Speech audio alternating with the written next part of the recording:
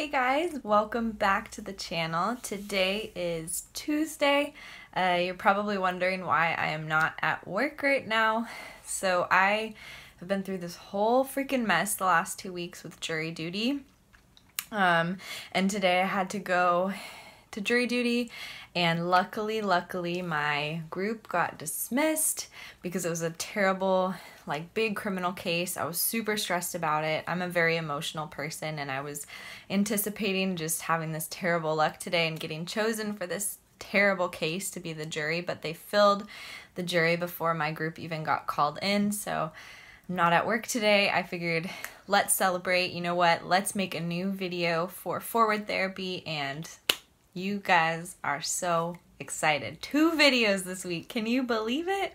Girl, I cannot believe it. Ooh! So, today we are talking about Cubital Tunnel Syndrome, which is kind of like carpal tunnel syndrome's sneaky little sister. So that's what we're talking about today. Get excited. So, cubital tunnel is similar to carpal tunnel because it is a nerve compression or entrapment syndrome. Whereas carpal tunnel occurs in the wrist, in the hand, cubital tunnel actually occurs at the medial elbow. And, fun fact, have you ever hit your funny bone? Yeah, it hurts really bad, huh? And then you know that sensation where you get numbness, tingling, those funky paresthesias, and while you're kind of ow, ow, ow, it's not funny, hopping around like a crazy maniac. You know how your whole arm all the way up to your pinky starts to get numb and tingly? That's because when you hit your funny bone, what you're actually hitting is your ulnar nerve, and it hurts super bad. Yeah. So, cubital tunnel syndrome is a nerve compression syndrome where the nerve is either getting compressed, entrapped, or overstretched, or potentially snapping over, we'll talk about it in a minute, but snapping over the medial epicondyle. And it's important to know the structural components that make up the cubital tunnel. I like to think of the cubital tunnel as a little house, a little cozy house. It has walls, it has a roof, it has a floor, okay? So that's how I think of the cubital tunnel. And the components of the cubital tunnel, or the little house for the ulnar nerve in your elbow, we've got 2 walls, okay? We've got the medial epicondyle on one side and the olecranon of the elbow on one side. Those are your walls, okay? The floor of the cubital tunnel is formed by the MCL, so part of the MCL ligament at the medial part of the elbow that stabilizes the elbow, and the joint capsule of the elbow, okay? So that's your little floor. You got your little walls and your little floor, and then the roof of the carpal tunnel is actually the FCU and the arcade of Osborn. So just some fascial structures, some tendinous structures, a lot of fascia tissue that forms that roof. And the little ulnar nerve just sneaks on through it, okay?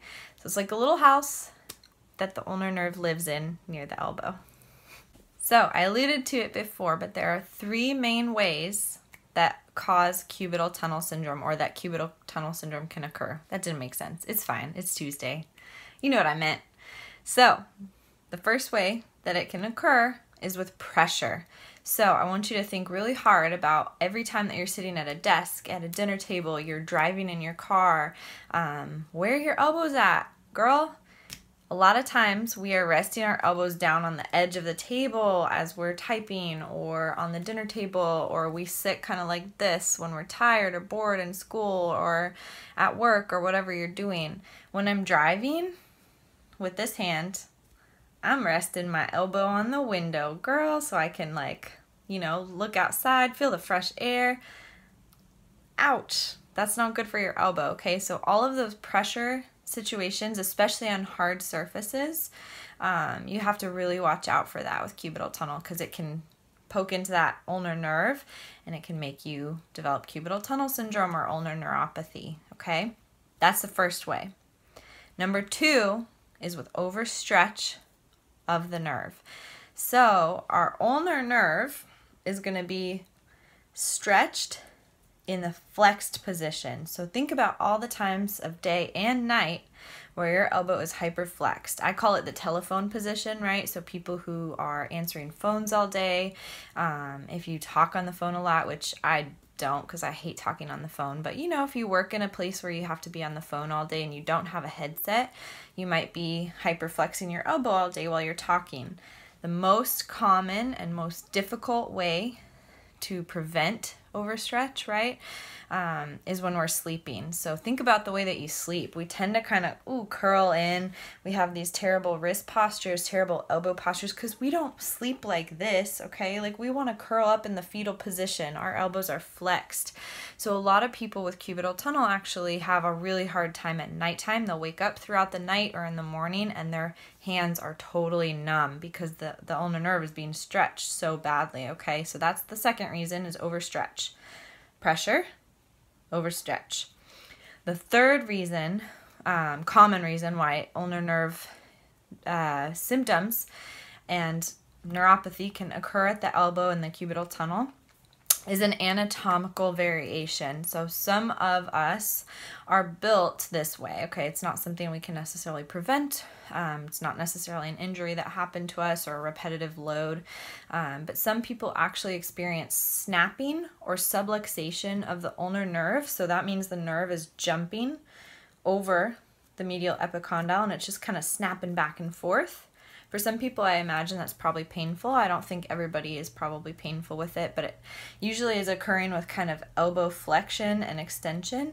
So you can imagine throughout the course of a day how many times you're bending and straightening the elbow. If that ulnar nerve is snapping over every single time, it's going to end up causing thickening of the fascial tissues. It's going to cause inflammation and irritation, and that can cause ulnar nerve injury at the cubital tunnel as well. So, what are some of the symptoms associated with cubital tunnel syndrome? People will usually present telling you, my hand is so numb, I feel this numbness, it's painful, I'm waking up at night. Typically, people will say that they're able to tell that it's the pinky and sometimes the ring finger of the hand, because that is where our ulnar nerve has sensory innervation, right? So this half of the hand, most people the pinky and half the ring finger, some people just the pinky. We're all a little bit different. So people will typically complain of numbness, tingling, paresthesias of the pinky and the ring finger, okay? A lot of people will also have motor impairments as well. So that includes, weakened grip. So obviously with ulnar nerve impairment, we're going to lose or have weakness of the interossei muscles that are doing abduction, adduction, the lumbrical muscles for the ring and the pinky finger, which are really a very strong MP flexor or MCP joint flexor.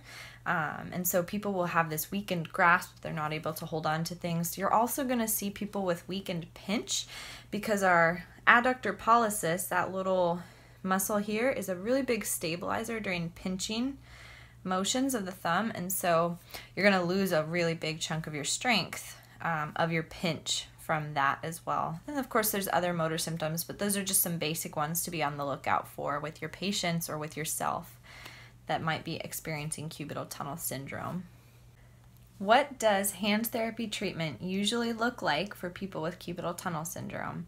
Every practice might be a little bit different. Every hand therapist might be a little bit different. I'm going to tell you what I tend to focus on in my practice and with my patients. So a huge, huge component of any repetitive strain injury, but especially nerve compression, is going to be activity modification and avoiding those static postures or awkward positions or repetitive movements that may have caused or worsened the nerve symptoms. So a huge part of it is getting people to modify their activities to prevent this hyperflex position, to stop leaning on the edge of tables or hard surfaces on the elbow, and then sleeping.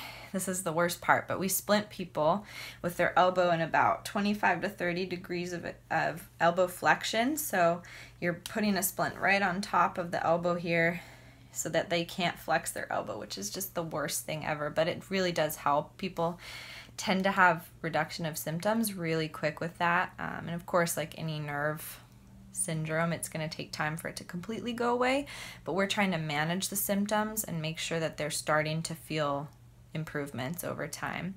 I also do a lot of manual treatments and stretching, trying to get the nerve gliding and mobilizing better through the cubital tunnel. So I tend to find that people with cubital tunnel will have a lot of like flexor and pronator tightness.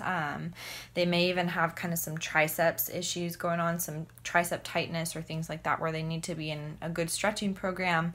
They need to be mobilizing the tissues or kind of massaging the tissues, getting out any trigger points that they might have, and just trying to offload the pressure or the tension on the nerve. And then we also want to get the nerve gliding a little bit better through the tunnels. So I do a lot of nerve gliding programs, just teaching them a lot of different stretches they can do on their own.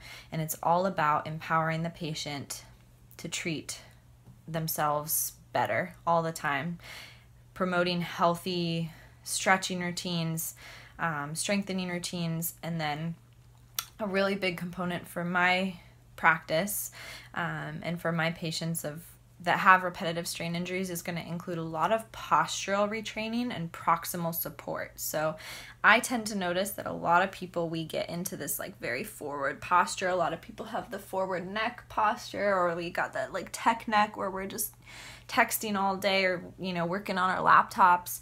We tend to get very tight in our pec major and minor muscles, and so we kind of crunch this way. Our shoulders, our humerus will internally rotate, and we're getting less blood flow to the extremities in that posture, right? Because all of our nerves and our circulation is getting kind of crunched in that position. So we want to try and open it up, girl. Okay, a lot of stretching of the pec muscles, right? You can do your doorway or your corner stretching.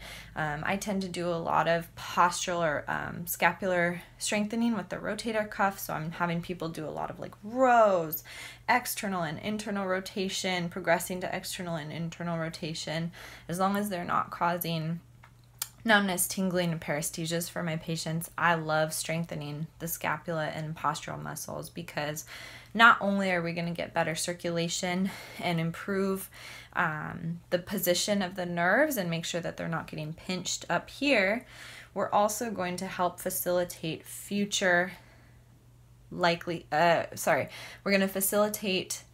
improved performance in the future. And so they're going to be less likely to get hurt because they already have good posture.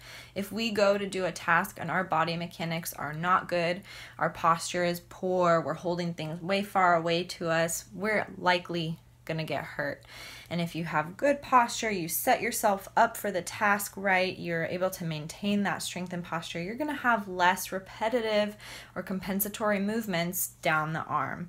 So I always focus a lot posturally, proximally. People don't understand it, but if you explain to them, hey, this is why we're doing these activities, I find that the buy-in is a lot higher.